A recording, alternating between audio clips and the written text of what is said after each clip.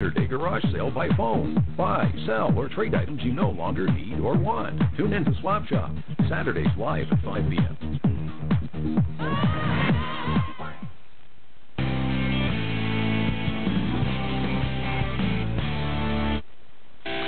Woodstock City Council keeps you informed on local municipal issues. Watch gavel-to-gavel coverage only on Rogers Television. Woodstock City Council Thursdays at 7 p.m.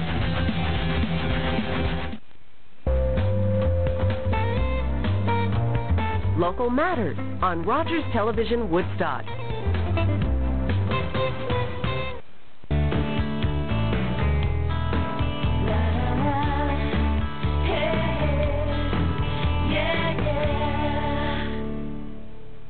Welcome back. You've tuned into the Daytime Show. We are here with George Tate, and we are pondering one of the deep questions of life. Where did the computer come from?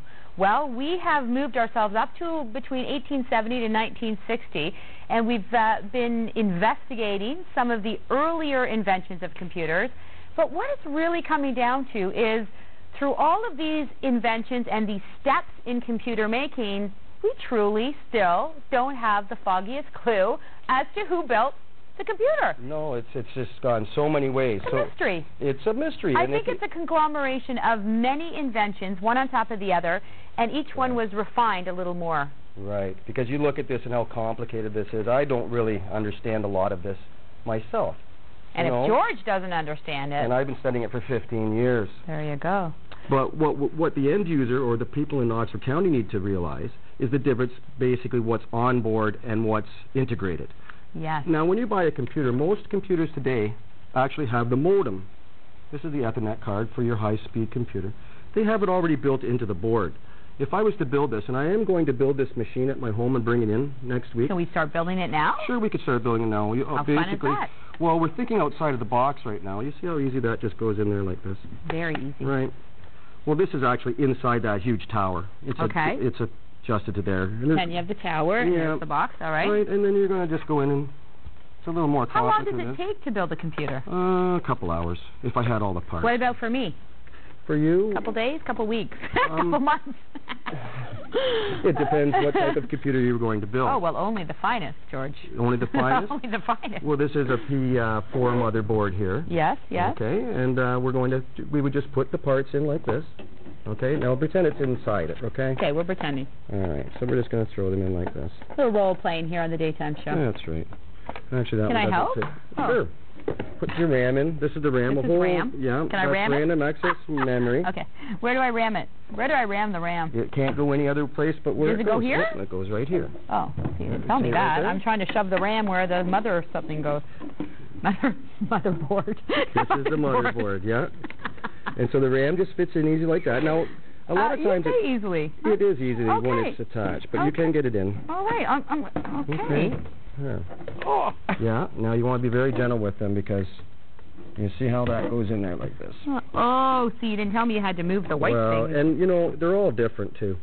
Seriously. Like when every motherboard. This one go right different. next to it? Sure. Okay. That can take 4 sticks. Whoops.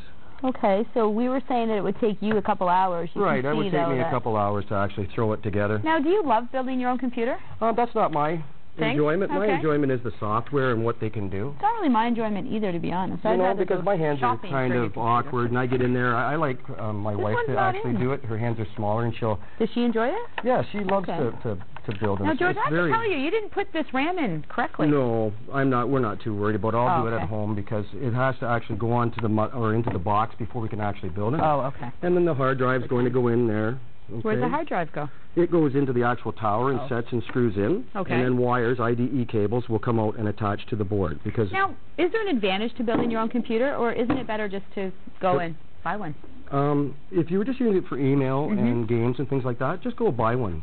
Oh, I have one. What if you were just using it to do your online banking? Because we now know, because of my wizard here, that you should never do your online banking on the same computer that you play your games. That's right, because you cause a lot of trouble. I have learned. You would still just go and buy a regular computer. If you were going to build a computer, you would want to, if you were doing some audio and video, we don't want the sound card, like this here. We don't want that on board. It causes too much interference and sound. you want to purchase a really good sound card. Okay. Now, if you're doing video, of course, we don't want the video to be on board. We want to buy a really good video card. Of course.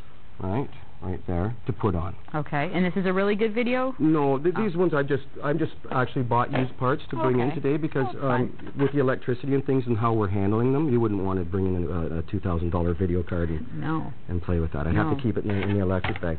Now, this is your power supply. This is where it plugs into the wall. Okay. This is where it all starts. This is it right here? Yeah. This is the brain? No, this is your brain. Yeah, this would say your heart. This is the heart. This is what. Okay. That's right. This is the heart. It pumps the juice through the motherboard. All right. When you plug it in, and these wires are attached, the electricity leaves the power supply and moves its way through all these circuits on here. Okay. You can see all the small circuits that are there. Very cool. Now, all built together, and of course your keyboard and your mouse, right? And all those things are always just go right onto the board here. You see where it is right here? Yep. And it just plugs in like that. That's what it looks like when you're seeing the tower, but inside it's actually plugging to the motherboard. Cool. Right? And your keyboard.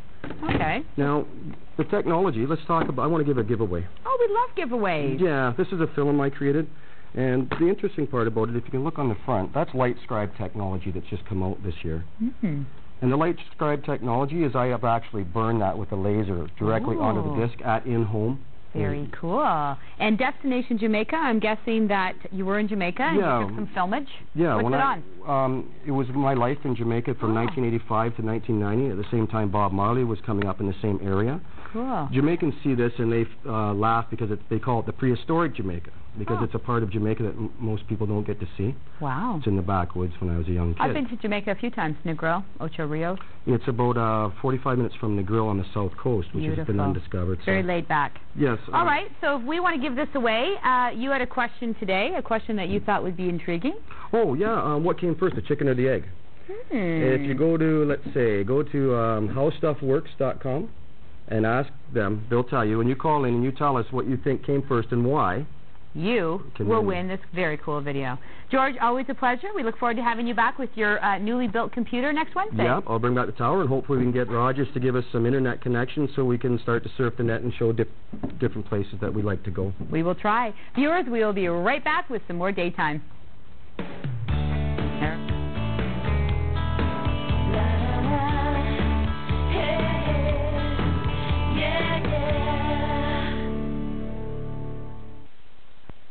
This program is brought to you in part by the Children's Aid Society of Oxford County.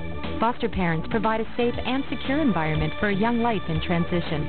Will you open your heart and your home? Make a difference. Become a foster parent. This program is brought to you by Community Employment Services. Choosing a career for the first time or want to change career paths? Our one-on-one counseling programs are designed to assist you at every stage of your employment quest. Visit us online at cefwoodstock.org. Daytime is brought to you by Lougheed's, your diamond store in Woodstock. Let Lougheed's elegant new showroom be the backdrop of your next heirloom purchase. Lougheed's, 501 Dundas Street in downtown Woodstock, across from City Hall. Visit us at yourdiamondstore.ca. I don't want you to think about it. So target, ball, and fire. Yelling 4 in the game of golf isn't a rule, but it is a courtesy. Watch Teed Off Wednesdays at 7:30 p.m. Rogers Television London is recognized as the best in Canada, receiving 3 awards in Ottawa at this year's Impression Awards. Congratulations goes to producer Marilyn Buggy, winner of Best Talk Show for Daytime. Promotions team of Sandra Tom and Rob Hoover, winners of Outstanding Promotional Campaign for their promotion of the station's special 2005